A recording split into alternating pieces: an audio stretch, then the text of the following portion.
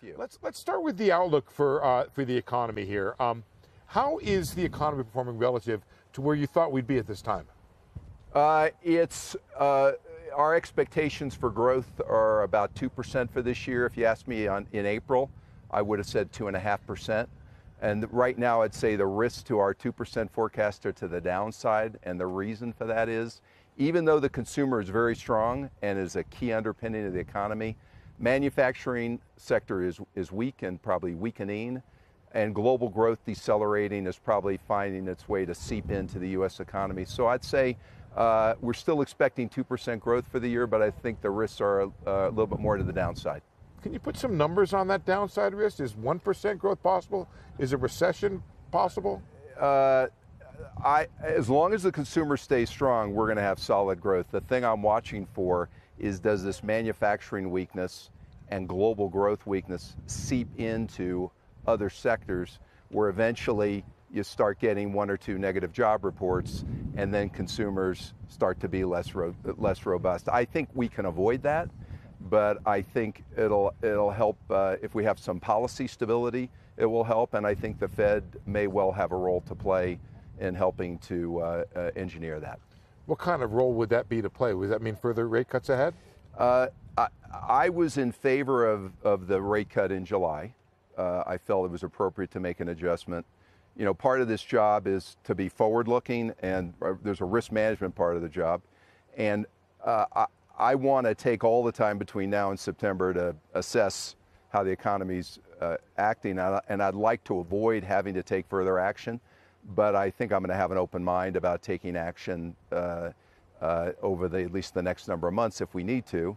And for me, the global yields, but particularly the U.S. yield curve, I'm less obsessed with whether the 2 to 10 and the movements back and forth.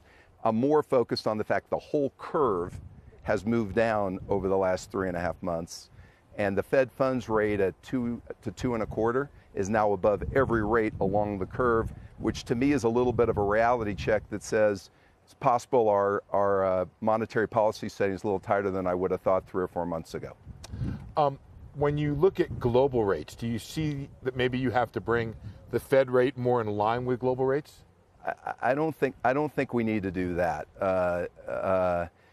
I think the reason that global rates outside the U.S. are low, they've got some specific reasons. One of them is, to the extent you have trade uncertainty, it can affect the U.S., but has a much bigger effect on countries outside the U.S. who have a much bigger percentage of GDP. So that doesn't surprise me. Also, quantitative easing and the number of activities by the ECB and other central banks have been far more aggressive in terms of buying sovereigns and corporate debt. So I want to be careful not to follow other central banks in a race lower. But I do watch what it says about prospects for future growth. Robert, the odds that you come on CNBC to talk on a day when the president hasn't tweeted about the Federal Reserve are very low. So here you are on another day where the president has said, noting that German interest rates are negative and that the Fed is behind the curve. And do you see that American interest rates ought to be competitive with foreign interest rates? The answer is no. There should be some divergence, and it makes sense based on underlying fundamentals that there's divergence. But let me just push back a little bit of that. The divergence right now is more than 200 basis points. I understand. That's a lot of divergence. Divergence with a capital D. And so, what I'm focused on is, in particular, is what's the growth potential of the U.S. economy. When I look outside the U.S., I'm trying to look at what's going on in terms of global growth that might affect our growth potential. And I think we need to adapt rates that fit the U.S. economy. And also, other countries have lowered their rates, their central bank rates, to much lower levels. They've done more quantitative easing. It hasn't helped to stimulate more growth. And so the other thing I would comment on, policies that grow the workforce, trade policy, infrastructure spending, policies that improve skills are probably more the center of gravity, which are going to affect U.S. economic performance. And I think it pays to keep to broaden the discussion to other policies away from monetary policy. Yeah, just to be clear, those are not Fed policies, those are fiscal policies. They're not, but our job is to call it out. Sarah Eisen back in Englewood Cliffs has a question for you, New York Stock Exchange, sorry. Manhattan, yeah. Hi, President Kaplan. So not just a divergence among Sarah. central banks, but a divergence inside your central bank. I mean, why do you think there's such a wide opinion right now about where the economy is headed, how many rate cuts are needed, how much stimulus is needed? It's a little confusing to the market about just how aggressive the Fed is going to be.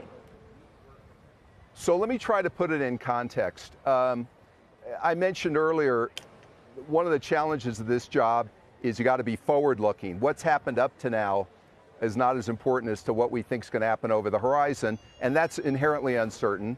And the other thing is, this is a risk management job, and so I think some of the disagreement you may hear will be about how you weight risk management. What I'm saying is, I think that when the Fed funds rate is well above rates all along the Treasury curve, and we're seeing some weakness in manufacturing and global growth, I think it may make sense to take some action on the policy rate from a risk management point of view, but different people have different points of view on how they'd manage those risks. And I'm actually, for one, I'm glad for the debate and for the disagreement. And when I go into these meetings, I listen to the opposing views. I think people listen to me, and we listen to each other. And I think the debate's a healthy thing, actually. And finally, I was just curious about how you think the tariffs are filtering through to the economy, especially in anticipation of a new round of the remaining few $100 billion of Chinese imports that could affect the U.S. consumer. How does that factor into the forecast? So here's what I'm hearing from business, and I spend an extensive amount of time talking to business leaders. If you asked me on April 30th, as I mentioned, I thought we're going to grow at 2.5% plus.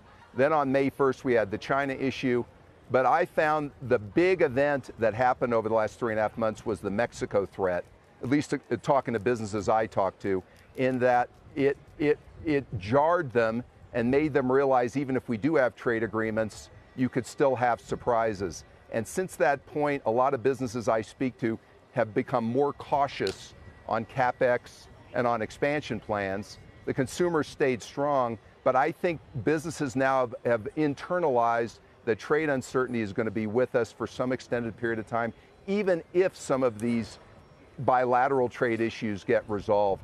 And so I think you see a much more cautious business community, and that's what I'm hearing. Robert, just one more thing.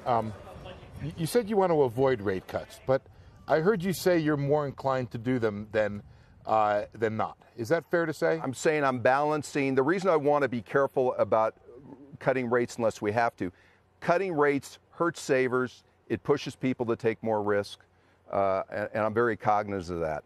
On the other hand, I'm also cognizant if we wait till we see weakness in the consumer take action, we probably waited too long, and I'm very well aware we don't have that much ammunition.